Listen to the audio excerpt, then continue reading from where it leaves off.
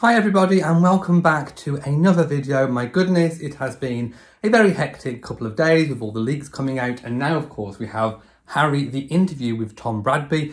This is the interview for ITV and I am going to watch it now. I was considering how to do this the best way, whether to take notes and then do a video. I think the best way is to watch it, and then every time there's something that I want to talk about, I'll pause and I'll turn the camera back on and talk to you guys and tell you exactly what I think. So without further ado, let's get to it.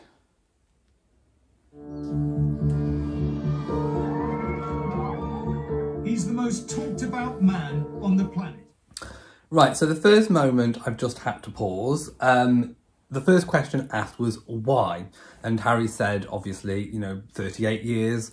This is my story to tell. I'm grateful for the opportunity to be able to tell it. I wouldn't have had this chance in the institution to be able to say it. Again, it's what I've been saying for ages and ages. Freedom of speech, I 100% believe in. Harry most definitely does have the right to say what he wants to say, but it does also come down to a level of choice. Just because you have the right to say something doesn't necessarily mean that you should say it, and what you do say, there will be implications, there will be repercussions from it. At the moment, from what I can see, but bearing in mind this actually aired last night, I didn't have a chance to watch it, so I'm watching it now. I've already seen excerpts from it, and also the excerpts that we've had leaked from the book as well. So far, not favourable. So the implications of what he's doing, if I was Prince Harry, I would most definitely be thinking that it has already been a massive PR mistake. Lots of people are saying, wait for the book, wait until the whole context has been released. I've actually seen some context, and I think that the reason why we had 2 full pages of the book spare about Afghanistan, of course, Harry mentioned killing 25 people, likening them to chess pieces, and people were saying, well, his supporters, ardent supporters, were saying, the context, shows it in a different light. I've read the full 2 pages. The context makes absolutely no difference to the actual excerpt that came out.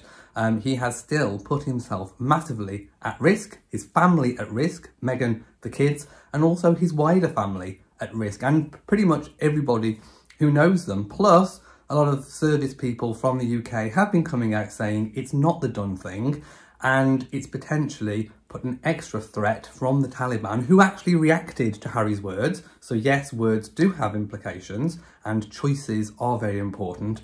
They've reacted saying that they also feel extra unsafe because of what Prince Harry has done. Okay, very important thing that Harry has just said, talking about the press. He's just said that he's had 6 years, the last 6 years of his life have been dedicated privately behind the scenes, trying to make his family aware, about the never complain, never explain, that the press briefings to the tabloid media to get stories out. There's been a lot of complaining and explaining has been going on behind the scenes from his point of view. So obviously what happened, what changed his position 6 years ago? Well, of course, that was the introduction of Meghan into his life. So what he's actually indicating here is that meeting Meghan, marrying Meghan has, I suppose, opened his eyes to, in his mind, the wrong that has been going on within the royal family. Now, I do not like, and I've never endorsed the, I suppose, briefing against other royals. That to me is a no-no, and if I was in charge of the palace, I would be stopping that completely. So I agree with him there. However, I do think that the never complain, never explain, and the way in which they do get information out to try and correct things has worked in the past. Harry obviously is not happy. He thinks that the way it's worked hasn't worked in his favour. And I think that's private issues that need sorting out behind the scenes. And the fact that he thinks that it hasn't been sorted out shows that there is a lot more work to be done behind the scenes. And I don't really think the answer is just to go public with everything. That's not going to help and aid reconciliation. However, I do also think that, like I said, the way that the royals handle these kind of intrudes by slightly briefing the press to try and get, palace sources say, snippets of information out to try and correct narratives, I do think it has worked in the past. And I think now what we're seeing is that Harry has done a lot of public explaining, not just behind the scenes with letting little snippets of information go. He's done a lot of very public complaining, and now he's having to answer so many questions. And that is why, traditionally, the palace has done things the way that they have done and are continuing to do so. It's actually a defence mechanism that has probably protected Harry a lot from the past stories. Of course, there were stories in the past about his drug use, wild partying days, and by not really releasing or any public statements about it, it has protected him up until this point where he does have now the choice to put it out there. So the public didn't get to know all the really private, personal details. So it has worked in Harry's favour in the past, and it now seems that he is rejecting it and rebelling it. And he's indicated that that started 6 years ago, of course, when he met Meghan. So he's basically saying that Meghan was the catalyst for this change. He just said that he wrote emails and letters. I mean, what's wrong with an actual conversation? I think, you know, a bit formal, perhaps, to be sending letters and emails about this sort of thing. But he said because things didn't change, he fled his home country in fear of his life. Now, again, he's not offering up any information as to what the threat was. I don't think he was really fearing for his life. It just doesn't kind of make sense. He's got royal protection. Well, he had royal protection at the time when he fled the country. And like I say, he didn't flee the country. He went. You know, I remember covering it. I was there at the time. You know, I've been covering the royals on YouTube for probably 7 years now, over 7 years. And I remember at the time it was agreed, it was arranged that he was going to have a 6 weeks extended summer break.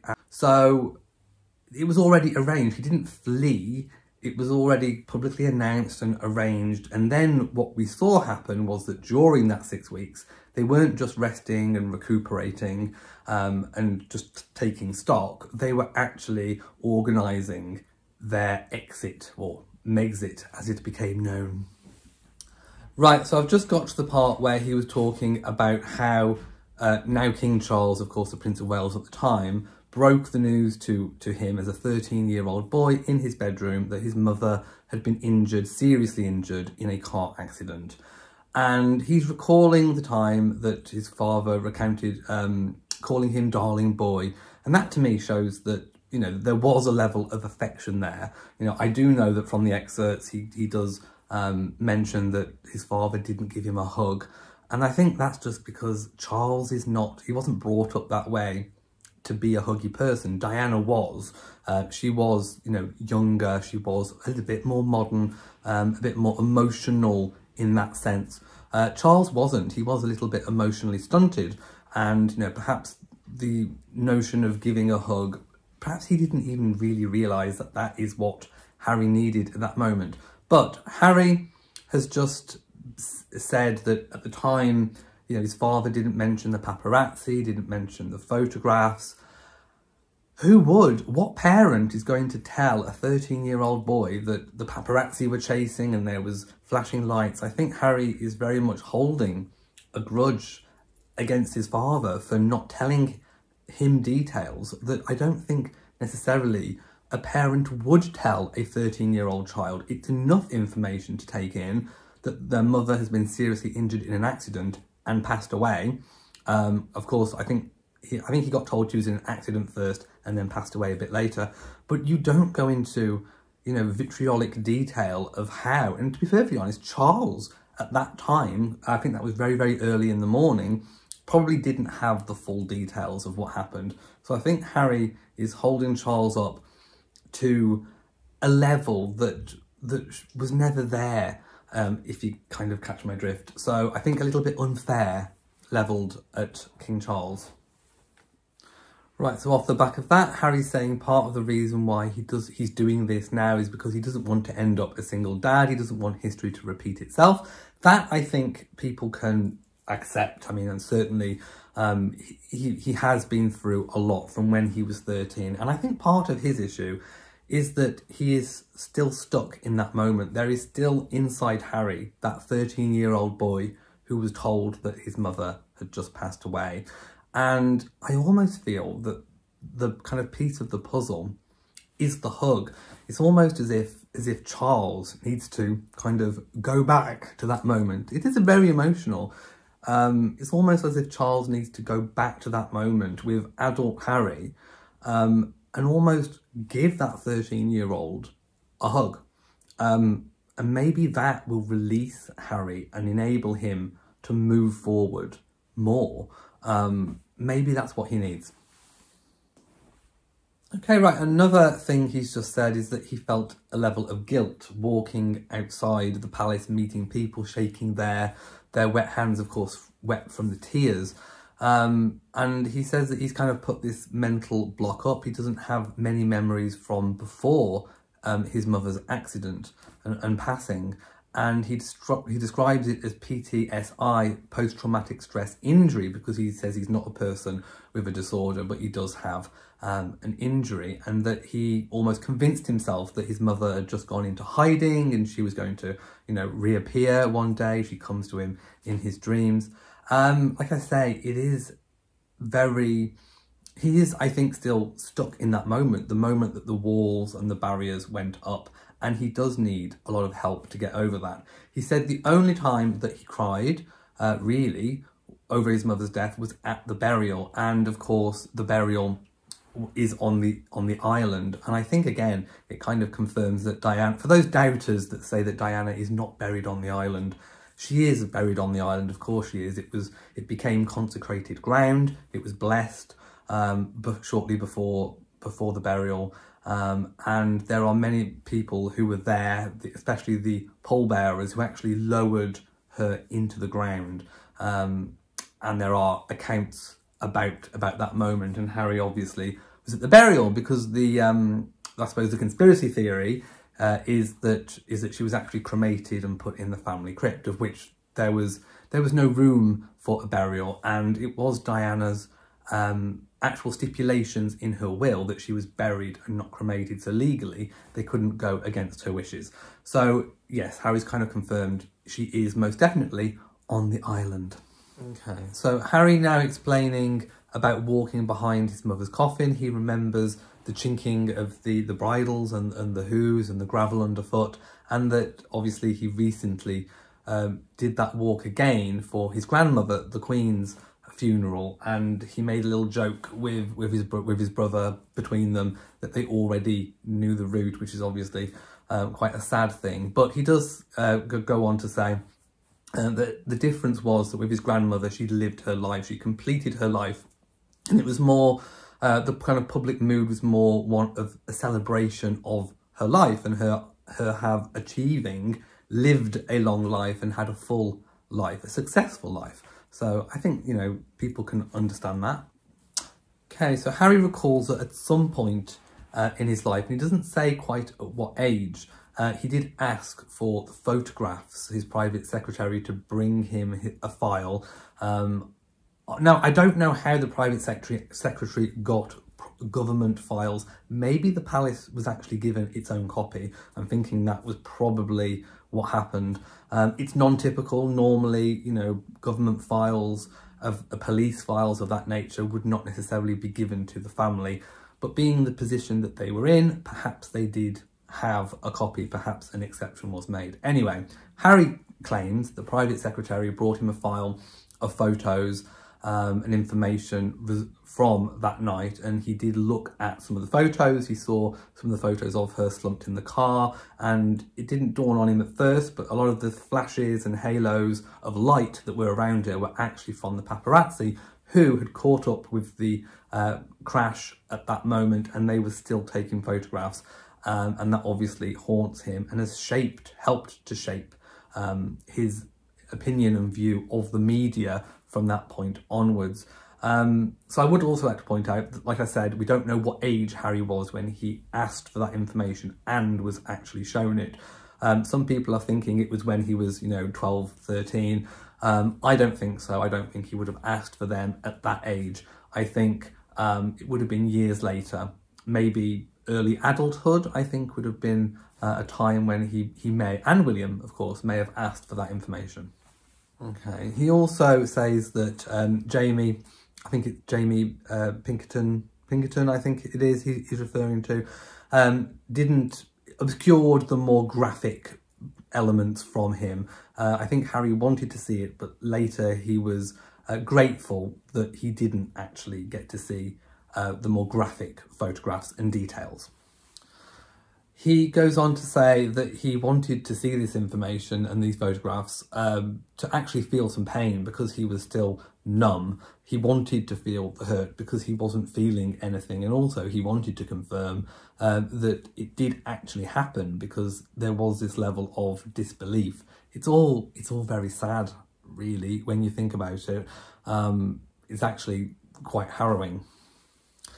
Harry, we now got to the part where Harry was in his 20s and he was asked to be driven through the tunnel where his mother lost her life at 65 miles an hour. He also confirms that William asked for the same thing but on a separate occasion, unbeknownst to each other at the time.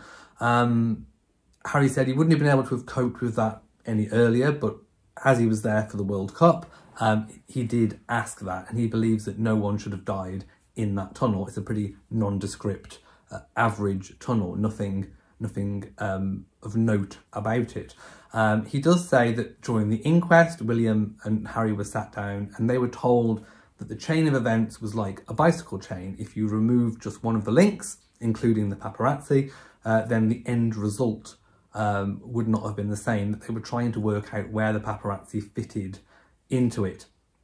I've always tended to think of it more as a fixed point in time, and that all the different variables that contribute to that link chain, if that was always a fixed point in time and all the events were going to happen, what was the factor that would have, I suppose, changed the end result? And for me, it's always boiled down to the seatbelt. During the inquest, all the different medical reports showed that had Diana been wearing her seatbelt, she may well have been injured, but she wouldn't have lost her life. So even if you take out, different elements, even if you can't take them out, and this was a fixed point in time, it was always going to happen, really, the factor that would have saved her life would have been the seatbelt. And I hope Harry also realises that. Right, so we've now moved on in the interview away from his mother and now towards, I suppose, happier memories. And Harry's kind of indicated that writing the book has been very cathartic and actually helped to get back some of those memories that he has suppressed. For example, teaching his great-grandmother, of course, the Queen Mother, the kind of Ali G flick, I can't do it, the sort of flick of the wrist, and that she had an amazing flick of the wrist. He says he felt at that time more part of the family, and he realised sort of then and now the relationship between his father and the Queen Mother. I mean, we all knew that they had this kind of special relationship because the Queen herself was away a lot when Charles was young, so he would stay with his grandmother, the Queen Mother, and they had this kind of special bond, and that at that time Harry felt very much more part of the family rather than being isolated as he had felt previously. Right, we've now got onto a bit where Harry's talking about kind of like, I suppose, the intentions of the book and love for his father. He says he does love his father. When challenged, he kind of admitted that some people don't love their father, so it's not always completely obvious, but he says he really does love his father, he loves his family, and that anything he's done has not been to intentionally hurt them. However, I can't get my head around that. I really can't, because there are so many hurtful things that we've already seen. Even the book isn't even out, and we've seen hurtful things, barbs, flamethrowers, basically aimed at certain family members. William in particular gets hit, his father, Camilla. So yes, I think there have been hurtful things in there, and the only reason why he would put them in, I think, is to hurt. Because otherwise, why would you put them in? Even if it is your truth, like I said at the start, your words have implications, and the implications of those words, which Harry will know, is that certain people will be hurt by them. So he must have known when he was putting them in that these things were going to hurt. So I would challenge him further on that point. Okay, Harry now talking about choices and decisions, and he says that members of his family have chosen to get in bed with the devil, so to speak, and have tried to rehabilitate their image. I mean, we know, for example, I think he may be referencing Camilla, for instance. You know, we know that back in the early days of post Diana's death, that there was a rehabilitation of Camilla's image because it had been shot down so much in the media. So there was a spin doctor hired, and you know, her media image was tried to be carefully reconstructed, and that has taken many years, but not actually necessarily to do with the reconstruction of from what the spin doctor did. Actually, it's just because she's got on with life, she's knuckled down, she's done her duty, she hasn't spoken out, and I think that in itself has earned the most respect from the public. But Harry's going on about, you know, choices, but I also think he needs to look, as I've said previously, at his own choices. Right, so Harry's also, like, he's so, at the moment, it's very hypocritical. He's kind of said that, okay, they can do that, but when it's at the detriment of other family members, that's where I draw the line. But I would say that what he's doing here is at the detriment of other family members. So he's not practicing what he's preaching. Okay, so Harry also sort of referencing his father, I suppose, not really being ready for parenthood. I mean, who is, but in terms of the time, the commitment, the emotional needs, perhaps, you know, Charles wasn't ready to have children, but also that he really wasn't ready to be a single parent. And he says that Charles would accept this, and that overnight at dinner one night at Highgrove, he doesn't indicate when, but I'm assuming perhaps in his 20s, maybe even, you know, early 30s, that he spoke about his mental health issues, and then after he'd explained all the different things that had been going on, that his father said, you know, I suppose it's my fault, and he sort of apologised, and Harry was quite happy, or, you know, accepted sort of that apology and that recognition. So I suppose we have to take that at face value.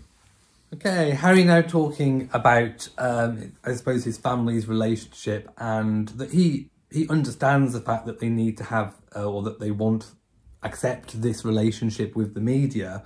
Harry doesn't agree with it, but he accepts that that symbiotic relationship, I suppose, that we all know about, kind of has to almost exist. However, Harry says that when he moved away, that the institution and the press doubled down on him, and I suppose when Meghan tried to tell her story, they just sort of doubled down even more. I mean, I don't think every member of the family kind of has that relationship with the press. For example, Princess Anne is a shining example. She doesn't care. She doesn't care if she's in the papers. She doesn't care if she's getting the publicity.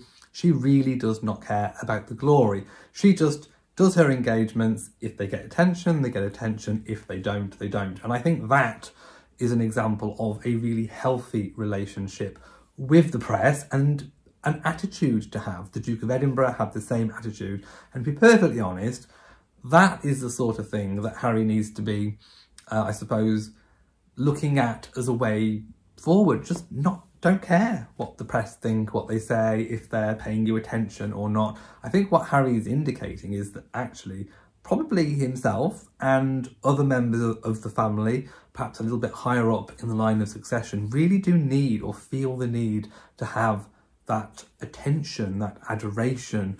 But I think he fails to see that, you know, that it is this symbiotic. I don't think he really does understand this symbiotic relationship. That in this kind of free press society, this sort of world, you need to give and take. There is this sort of give and take. And Harry at the moment and Meghan seem to, all they want to be doing is taking, having their cake and eating it, and not necessarily doing anything on the press's terms. It is symbiotic. I think William and Catherine have actually got this relationship right at the moment. You know, I've never seen, for example, a paparazzi photograph of George or Louis or Charlotte being dropped off at school by Catherine or William. I have seen pictures of Diana dropping William and Harry off at school. So things have changed post Diana. I'm not saying that there aren't paparazzi, that there's not a level of interest, but certainly what gets to print is very, very different. There is a different attitude. It has changed from what it was in Diana's day. So we've now moved on to, I suppose, talk of Camilla, the fact that some private conversations with William that she had were leaked. Now, I did hear from a palace source, which I imagine is the palace kind of hitting back at these claims that Camilla leaked these details.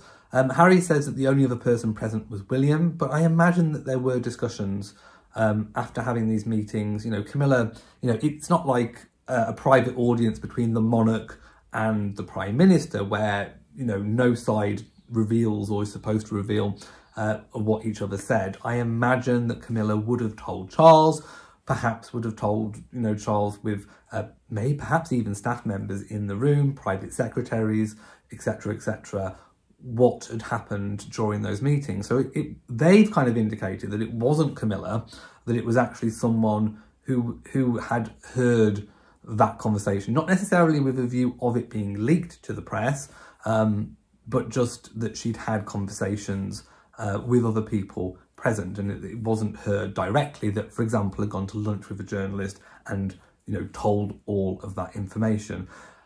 Harry made one important little comment. I don't know whether other people picked up on it, but he says it happened in the past and it's still, you know, there's still things happening now. Let me just wind back and I'll get his words exactly. Okay, so he said that there are things that have happened in the past that have been hurtful. He said some in the past and some current. That's how he gesticulated. I'm wondering whether or not he's meaning I suppose, the conversation that Harry and Meghan revealed in the Oprah interview about Archie's skin colour. Is he actually meaning that Camilla made that remark and that's what's been hurtful recently? Because I've heard things, and it may even be coming up in here, that he's never ever going to reveal who that person is. But perhaps he did slightly reveal it there. Maybe it was Camilla. Okay, so I just watched, I suppose, quite an important chunk of the interview where he talks about his father and Camilla being in love, that he and William didn't want them to get married, but his father chose to. He acknowledges that they are very happy together and that he himself is very happy for them being together. You know, he does accept her as his stepmother, even though initially they probably didn't want them to actually get married, but he was very happy for them on that day. He says that he does want his brother back, he does want his father back, he does want reconciliation, but they probably don't recognise him at the moment, and he certainly doesn't recognise them. So I think it just shows this big mismatch. They don't understand each other. Harry said it, I probably agree. They probably don't.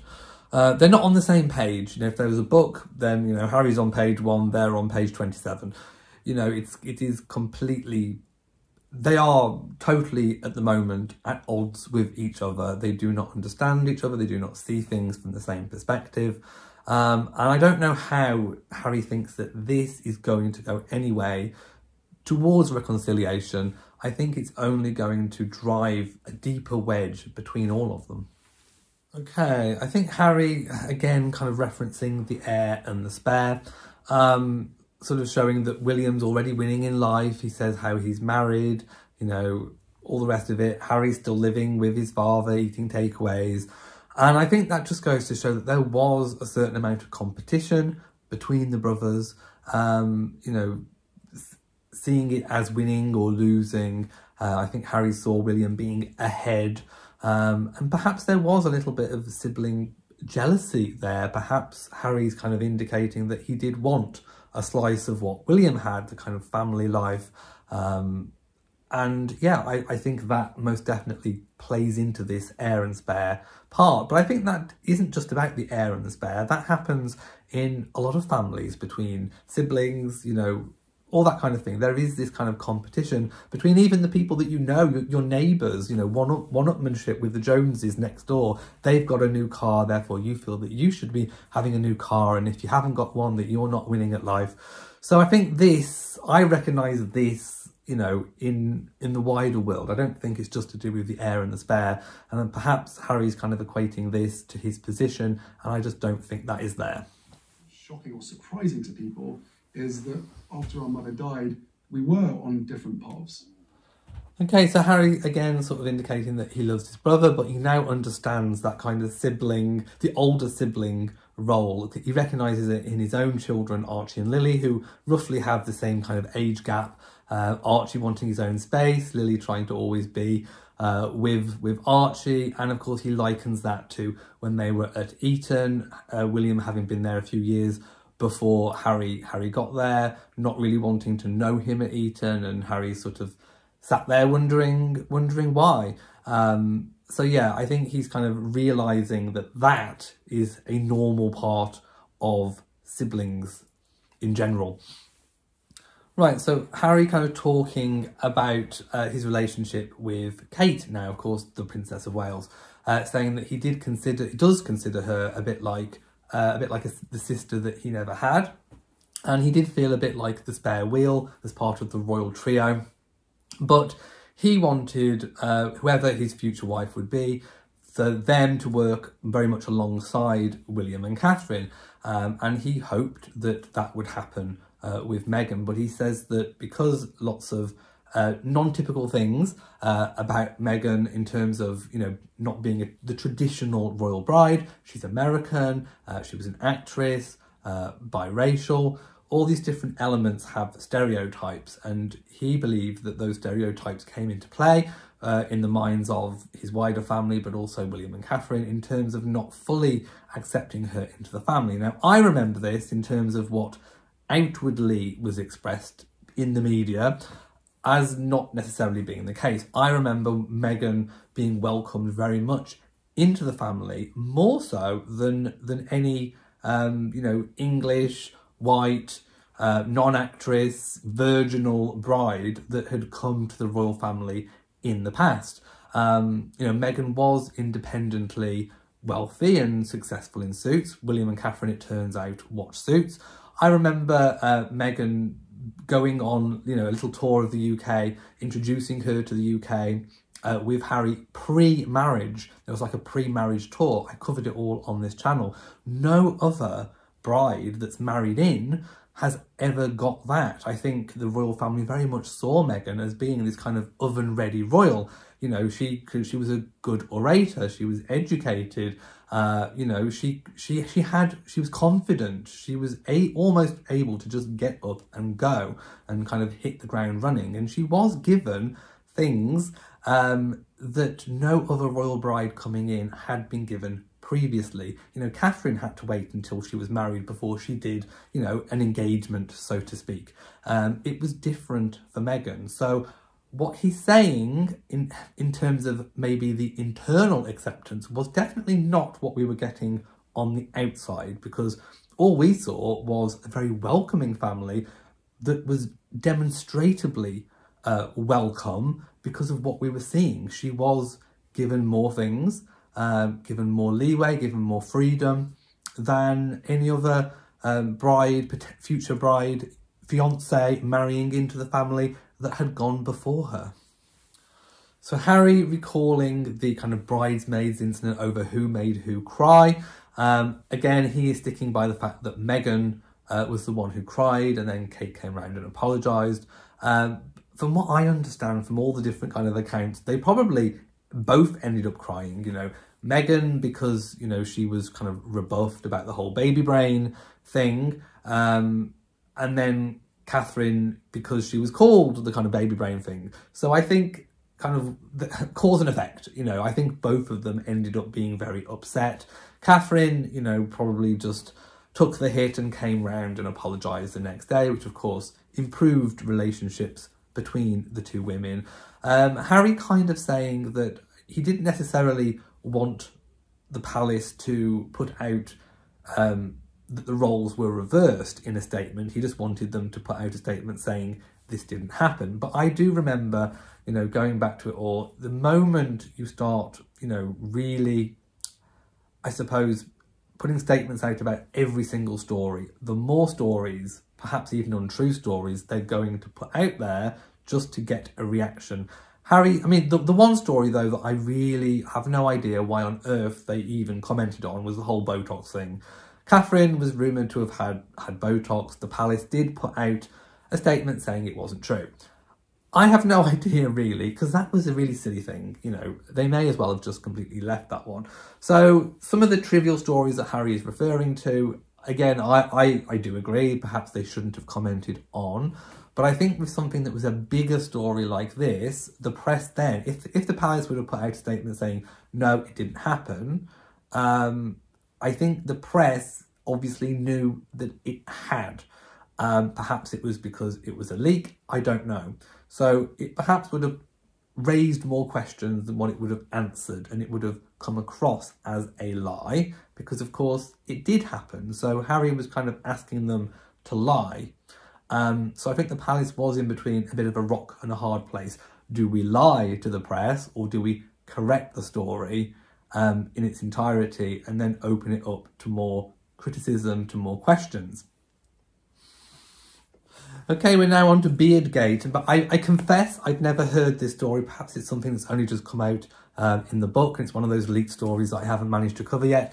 But apparently there was a big furore over whether Harry should shave his beard. Apparently his grandmother and William wanted him to shave his beard for his wedding to Meghan. And William was apparently made to shave his, and Harry was very defensive and protective about his own beard.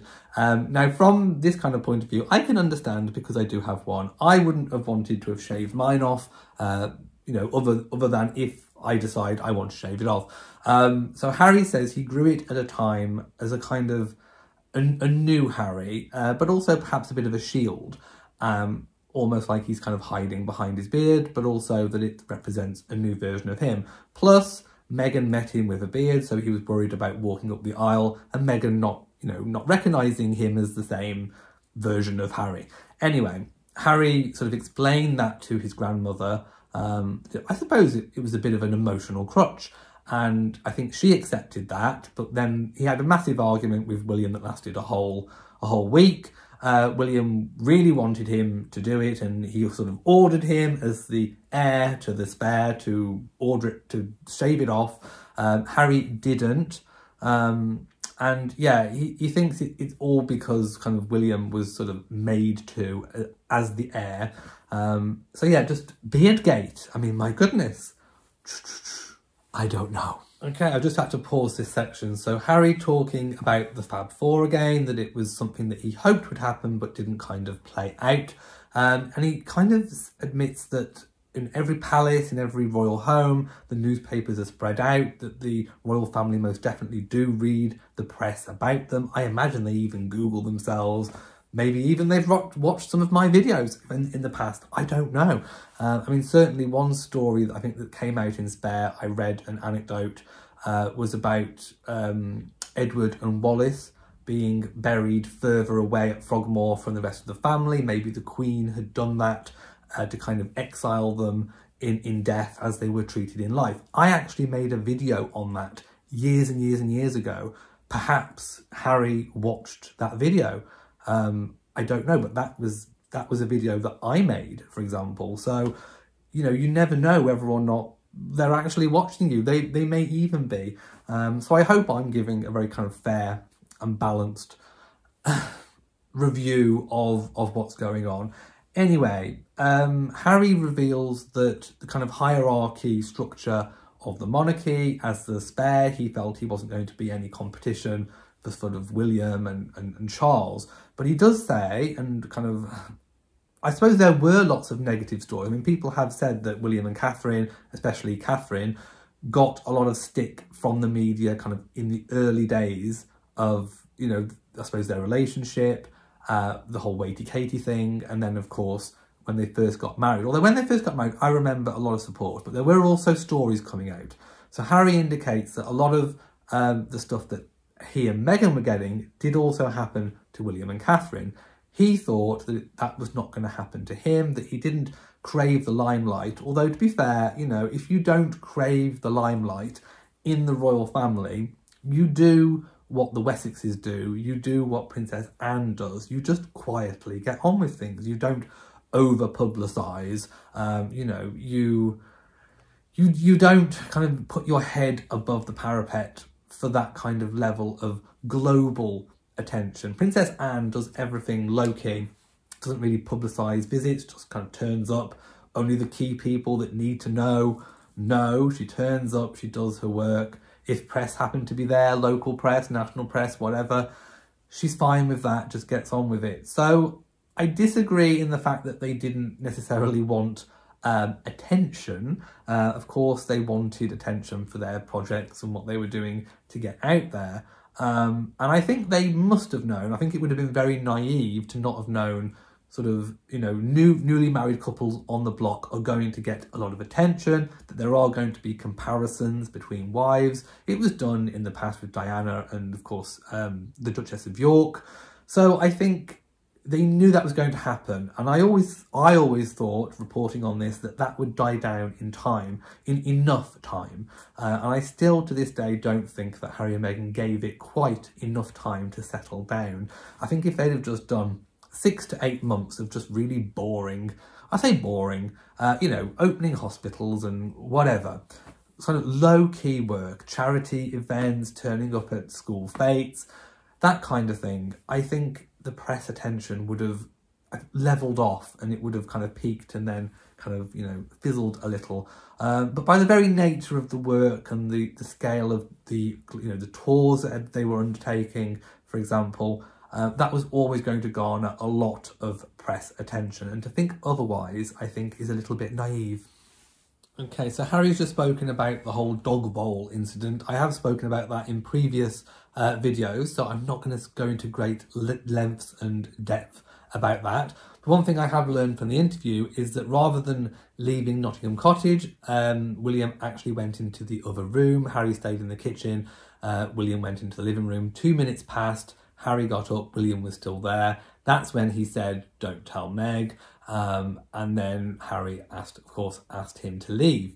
So I just thought I'd kind of, I suppose, clarify that. Harry also talks about this kind of red mist. He recognised the same red mist in William, but his own kind of counselling and whatever has enabled him to be in a better place. Therefore, that's why he didn't fight back. Yeah, and that's kind of, I suppose, where we've got to on that whole incident, but that has been spoken about at great length by myself and, of course, all over the place. Okay, so of course Harry now talking about the secret code that he had between himself and his brother on Mummy's life, and of course William used that at the Duke of Edinburgh's funeral to try and, I suppose, make Harry understand that he loved him and he wanted the best for him, and he wanted Harry to be happy. Harry just said that what was shocked him the most wasn't that that secret code was used, but that he didn't believe him. He didn't actually believe what William was saying. And I'm about to watch, I suppose, why he thought that.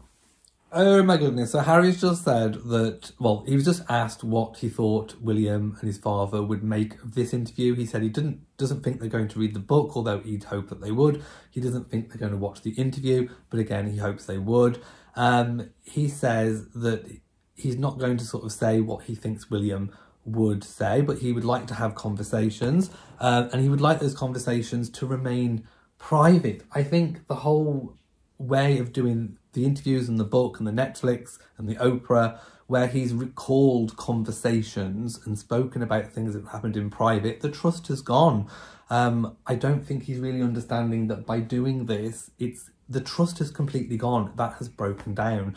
So are William and Charles going to have the sort of conversation, private conversation, that he wants to have, and be confident that that private conversation will remain private? I think Harry has completely contradicted himself in what he's saying and what he's doing are two very, very, very different things. Okay, so Harry's just said, that it's all about the leakings, and he keeps talking about all the leakings and the press leakings. Like I said, some of it, would have been to protect him back in the earlier days. And he wants to concentrate on the last 6 years. He said that there was a notion, a narrative that he wanted to leave to go and make money, whereas he wants to do continue a lifetime of service and duty, and that's what he's demonstrated.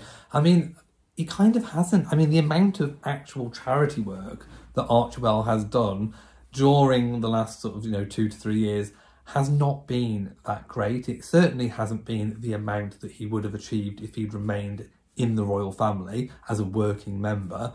And, a lot of the really high profile things, the money making side of Archewell, let's not forget there's Archewell Audio, Archewell Productions and Archewell, the charity, all three very different entities with very similar names. So don't be fooled into thinking that they are all for charity.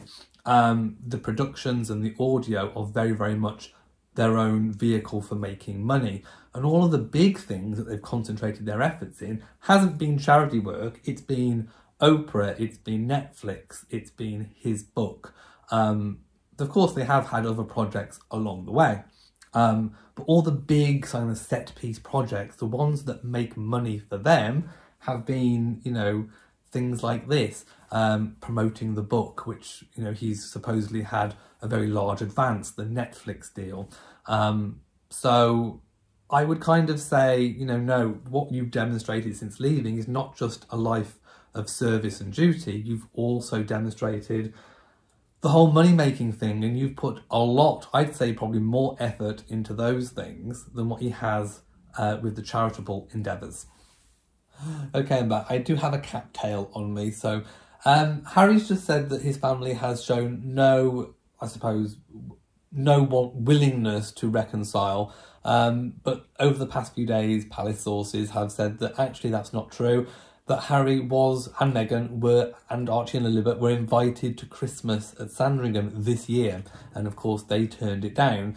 So I would probably say that that was an invitation, an open invitation for reconciliation, at least, for them to be there and be part of the family. Of course, the late Queen, did often refer to them in statements as valued members of the family.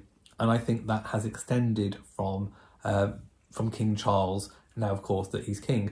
So, if they are invited to things, if there are open invitations and they turn those down, which of course are opportunities to reconcile, then they are also being part of the ongoing problem, I suppose. Okay, so I suppose Harry's just made a good point, which I think is one that a lot of people have been making ever since he left. I think he left thinking that the level of scrutiny wouldn't be there once he'd left the UK. And he's just kind of conceded that that level of scrutiny continued and has continued even to this day. So stepping back and moving away hasn't actually changed, I suppose, the level of press intrusion, the stories that are being written about them. And one thing that I've said for a very long time is that you almost have to be within the institution to try and make any lasting changes. And by removing yourself and then alienating yourself further from your family, driving a further wedge, doing all the media things to try and make the money to sustain your lifestyle, I don't think it's working. And Harry has almost kind of alluded to that. I don't think he actually thinks that, but I don't think that it's made anything any better. And I think in time he will really begin to understand that. Okay, so Harry's just said if he can't serve his country from in the UK, one of the reasons being lack of security. Now, of course, he's got his own funded security in the US. I don't understand why the threat is bigger in the UK than what it is in the US. That's one thing that I would kind of like a little bit of clarity on. I'm hoping the interview goes into that a little bit further. But we know, that Harry doesn't have at the moment the police protection here in the UK, but he's funding his own in the US. So if he feels safe in the US, why wouldn't he necessarily feel safe in the UK? Is it because his personal protection perhaps wouldn't be able to carry guns? Maybe that's sort of one reason. Is it, I suppose, the shared intelligence? But then do the American security have access to state intelligence as well? It's all a little bit confusing. Yeah, so Harry, obviously, is still embroiled in that ongoing quest to get back the security.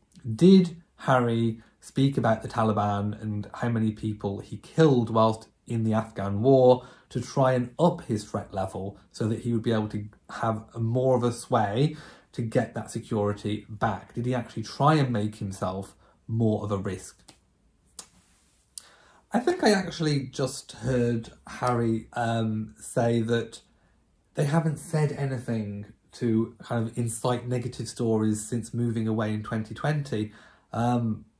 The Oprah interview, I mean, you know, they have baited the media, I suppose, from doing interviews such as that. And then obviously there were rumours about making the Netflix series. So I don't really think that they just sort of, you know, sat quietly since 2020 and didn't say anything other than just do their charity work. I don't see that in reality, in practice. Okay, so Harry then went on to reference the Jeremy Clarkson article. He says that obviously he felt hurt, upset, it was disgusting, aimed at his wife. He also went on to quote Camilla, because Camilla does a lot of work for sort of, you know, I suppose, women's rights and female abuse. And he says that the palace silence on this is, I suppose, deafening. What I would say is that the palace does technically tend to stay away from things that could be seen as political. Now, I know that some other people may be seeing these things more as humanitarian, as more social. And like I said, Camilla does do lots of work in this field herself. But to speak about something on the level of trying to affect political change directly, you know, challenging maybe laws or regulations, or even challenging a free press, it's not the royal family's, the institution's position to do that, because then they would be accused of, I suppose, trying to control the press, even though in their own way they have been, but they've been trying to control the press through, I suppose, these little series of leaks to try and correct narratives. So, like I said, it is very symbiotic, it is very nuanced, and I think Harry just wants the press to kind of, you know, play ball, only write positive things, never say anything negative, never criticise, and it's just not going to work that way. There does need to be, I suppose, this balance, and I go back to, you need to be in the institution to be able to almost try and to affect that change. Okay, so Harry speaking about Lady Susan Hussey and the Ngozi Fulani incident that happened. He says it's really good that, I suppose, the palace invited her back in and sort of accepted that level of accountability. He says that he and Meghan both love Lady Susan Hussey and they know that there was nothing meant by what she was saying to Ngozi Fulani. They do believe that it was this kind of big misunderstanding, and that's Harry and Meghan saying it. So yes, I think it's turning out that I think Lady Susan Hussey was kind of made a bit of a palace scapegoat, but Harry is kind of happy that the palace invited Ngozi Fulani back to speak to Lady Susan Hussey. But I do think that Lady Susan Hussey was, I suppose, made a bit of a scapegoat. Should she, you know, take back her role in the palace? Should she be offered it back? You know, who knows? Only time will tell. But she was, you know, or has always been a very dedicated former lady-in-waiting to Her Majesty, Her late Majesty, the Queen. Okay, so Harry has been talking about the unconscious bias that exists within the royal family, and he said that he's never called them racist during the Oprah interview, but he has called out unconscious bias, and he said that if unconscious bias isn't recognised, then, and I suppose addressed, then it can turn into racism, of which I'm thinking he's indicating that it hasn't been addressed. However, he has said he'll never reveal the name of the person that he's alleging has made those remarks. Although at the same time, we never know whether or not that person has addressed anything. He's also said that these kinds of conversations do go on in families all over the world, but he's quite clearly, categorically said that the royal family is not racist. And of course, he's let, I suppose, the narrative be that he thought the royal family were racist off the back of the Oprah interview for 2 years straight without addressing this. He's waited, obviously, until something that's been monetized, i.e. the book. Do you remember when William was asked by the media, is the royal family a racist family?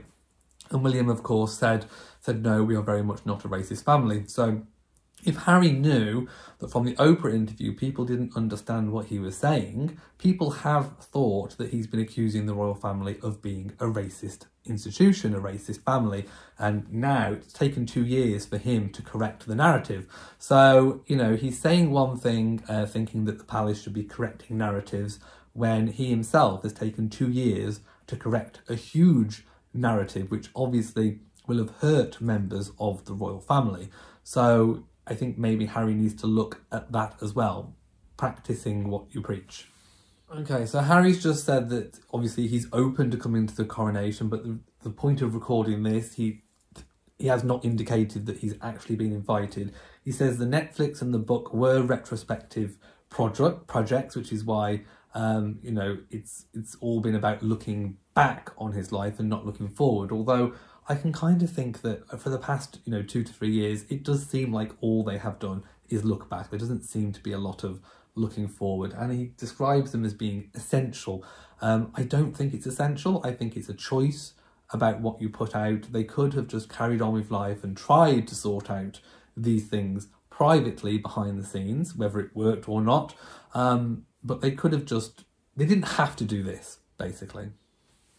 Okay, so Harry has kind of ended the interview by saying how happy he is, how safe he feels now that he's left the UK, how he is open for reconciliation, how he finds it difficult to come back to the UK, but he's in a really good headspace to not let what would have brought him down continue to do so. A lot of people, to wrap up and to summarise, a lot of people are going to have very varying and differences of opinions from this. A lot of people are going to say that it does look and appear like he's constantly looking back, like he does have a massive issue with the press, and that issue he has allowed to affect his relationship with his family. I think he feels that his family should have the same opinion and stance that he does with the institution. Now, of course, it's easier for him to operate how he's doing now outside of the institution, but for those still in the institution, having that symbiotic relationship is still very, very important. And I would probably say the best way of dealing with it. It's a bit of give, it's a bit of take to kind of get that results. I would say that I think William and Catherine are actually negotiating their family life, the role of being parents, now the role of being Prince and Princess of Wales, really, really well. Their children, the Wales children now, are largely growing up in private. We as a British public, as a global public, we see them growing up, we're seeing them evolve, but we don't know about their day-to-day private activities. So I think the deals, at least that William and Catherine have done with the media, are holding and are kind of working in their favour. They have got a very different position, for example, to now what Harry has put himself and Meghan and their children in. So it's horses for courses, and I think everyone's going to have their own opinions on this interview. Please leave a comment down below and let me know exactly what you think. I will return tomorrow with another video tackling some of the stories. For example, the seal story, the singing to seals. I really want to tackle that one. So if you've enjoyed this video, please give it a big old thumbs up. Don't forget to share on social media. And of course, do hit the bell so that you know whenever I upload a new video. So from me, to you all, and goodbye.